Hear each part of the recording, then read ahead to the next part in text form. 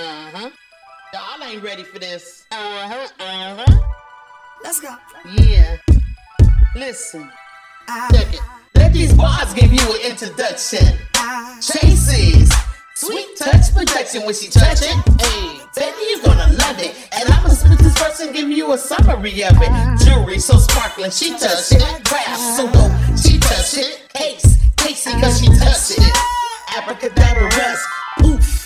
Estella fabulous. Make no mistake, craft arts and cakes. She creates and creates and shifts from the Great Lakes stage. Set a spark, contact her today.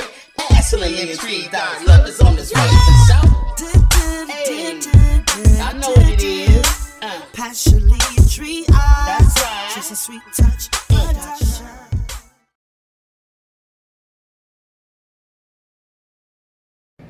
I've decided to make another pyramid, ocean breeze, by the seaside, whatever you want to call it. I've got shells and rocks and colored stones and some glass seashells in it.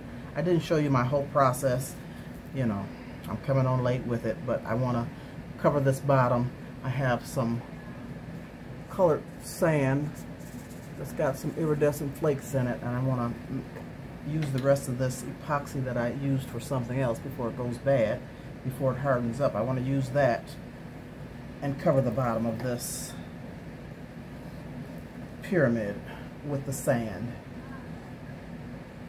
So I'm just pouring some in this cup. I'm not sure how much I'm going to need to cover that. But even if this isn't enough to cover with the sand, I'm put the sand in. If it's not enough, then I can always add more clear on top of this. So I'm just going to put this sand in here. Do I put it all? Not yet. Mix this up and see what it looks like. Let me see the consistency. Yeah, maybe I'll use it all. Why not?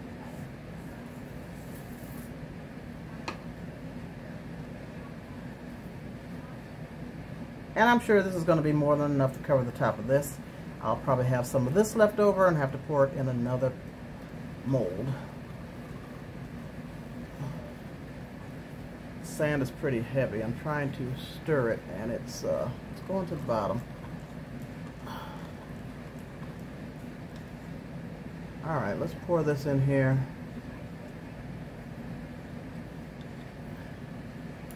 To cover this bottom. I'm just going to start in the middle.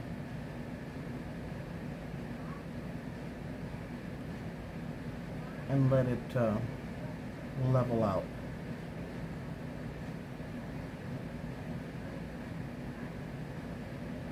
I don't want to over pour. Let me stop for a minute.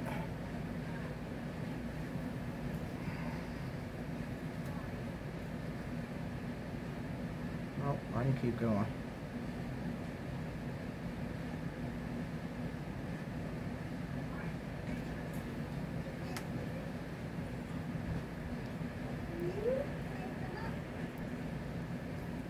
I've got it covered to the top. I'm going to let this dry, and then you all can demold with me.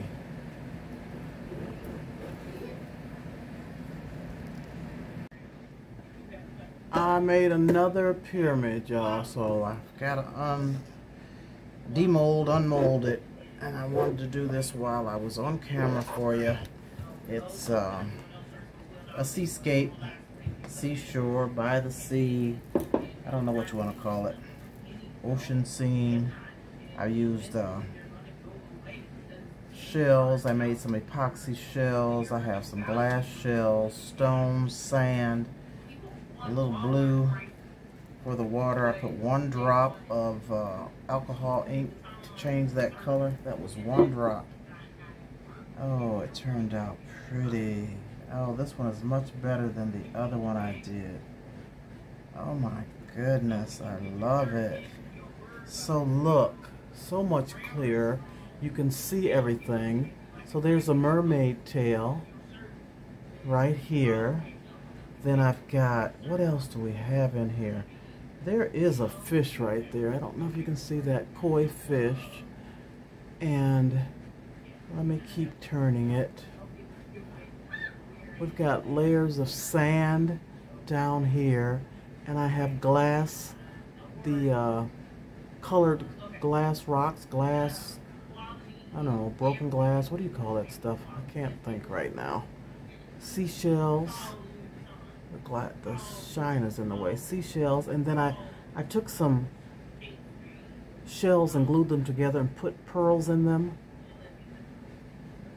So we got some pearls in the shells. Another mermaid tail. And there's all these little seashells. This one turned out gorgeous. Much better than the other one. I waited in between each layer. I've got another mermaid tail right there. And then you really don't see the ones that I made with resin. These are the shells. You can kind of see them that I made with resin. See if I can get this to focus. And more rocks. It's absolutely gorgeous. I'm happy with this one. Oh, and these are my glass shells. They were blue and green. I put them on the bottom layer on top of the sand. I think this turned out gorgeous. I love it. See, when you take your time and let each layer dry, then you get these types of results. But this here blue is so dark, I'm telling you, I used one drop in this resin here, one drop of alcohol ink. I did not want it that dark. So let me turn the light on for you.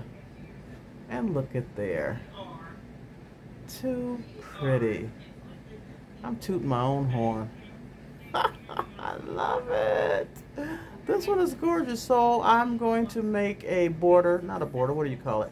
I'm going to put it on a block, on a wooden, I don't know what that thing is called. Anyway, I'm going to put it on a base. That's what I'm going to do. And attach it to the base. Attach the control for the light, and then what I'm going to start doing is attaching 2 more batteries, just blank batteries, for when their batteries run, when they die or run low, that they can replace their batteries.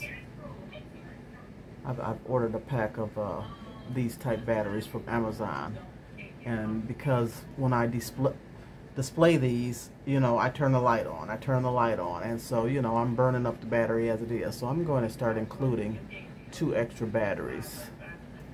But tell me what you think. I think it's gorgeous. Thanks for watching. I appreciate you. Much love. Hit the like button. Leave a comment. And come back for more. And you can do that if you hit the notification bell. That will alert you to let you know when I have another video up and coming.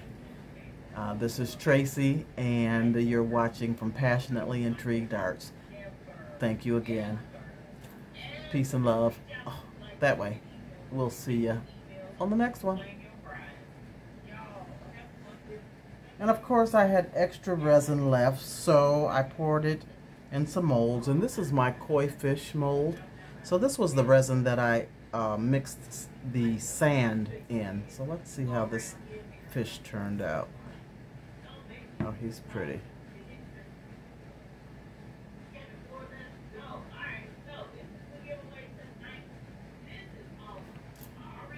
And this is the sand resin as well, and I poured it in these earring molds.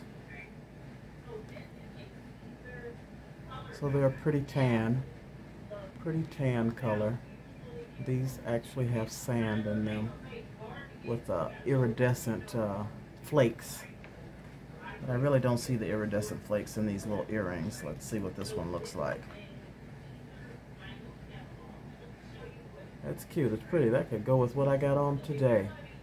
But as you see, it's darker on this side. It's lighter on this side. So the the sand settled to the bottom of this earring, which is the top. So that's why you have this light color, and it's more resin up here on the back. So those are pretty. Of course, you know, there's two of each. So I have a pair of each earring. Those are pretty.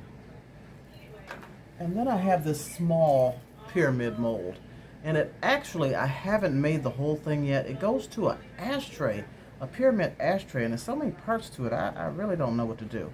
So I started out with just this, and this was extra resin that I just kept pouring on here. So there's several colors. I think there's blue, clear, and this iridescent white with a little green mixed in it. Extra resin that I had. So let's see what this is going to look like.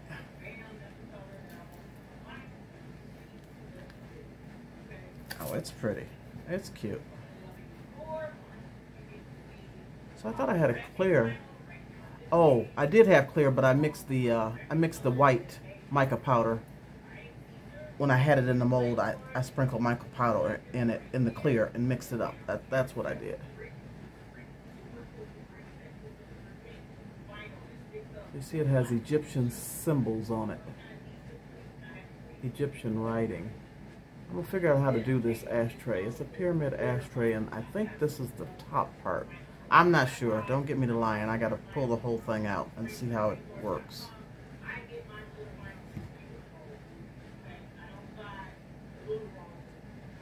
I just keep adding clips and adding clips, but I wanted to come back and show you that I'm totally done, totally complete. I put this on a base, and this is the wood base that I got from the Dollar Tree. It's 8 by 8,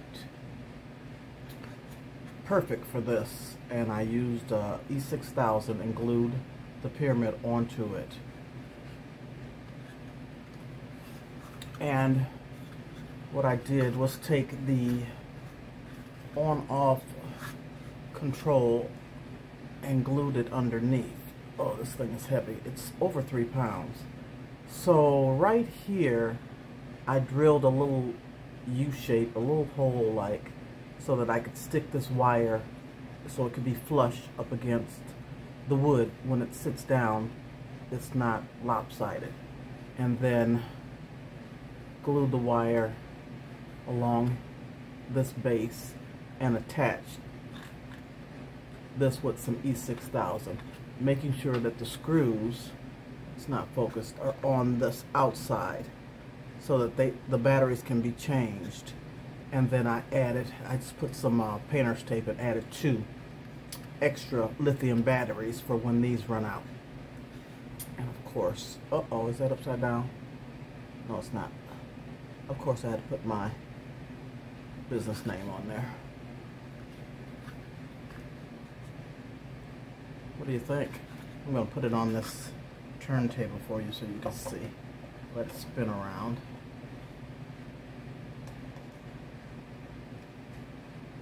And like I said, it's a little dark. The blue is a little dark for me. I got this light so you can see it a little better. That was only 1 drop of alcohol ink into that clear. So I don't know how I'm going to do that. Let me hold it up. Then you can really see the inside if I put this light to it. I'm really proud of this one. Let me turn it this way. Flash that light. Look at it from the top also. Oh, you can really see the koi fish now. Keep turning. And I'm going to be done. I'm going to be done in a minute. Those are the resin shells that I made all along here. Does that light help to see it a little better? Maybe, maybe not. Might be too much glare. Oh, there's that koi fish.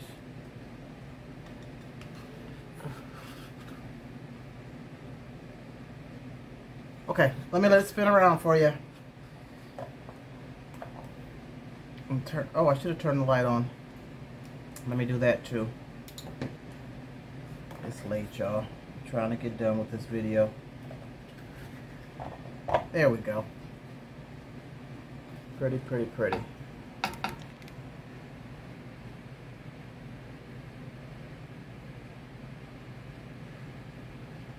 Let it spin all the way around, and then I will cut this video.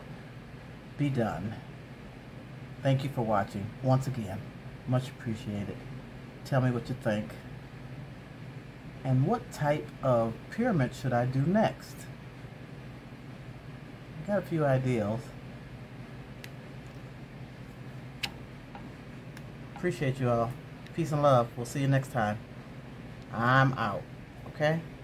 I'll put my glasses on. Yeah. Bye, y'all. Love you.